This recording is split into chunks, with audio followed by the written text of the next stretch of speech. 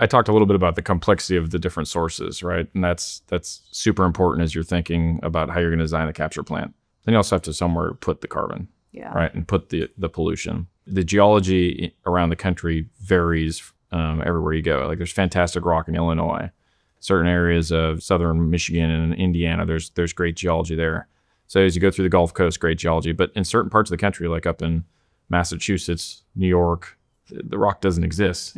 So it's a complex solution for the source. It's also a complex solution for where you put it.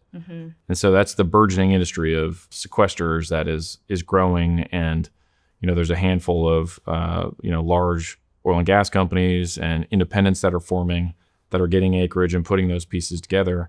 But as all that comes together, it's also has to commercially come together, and then we also have to find ways to do it in mass, because you start thinking about the scale of our emissions and you put that into a volume of gas you're moving, it's enormous.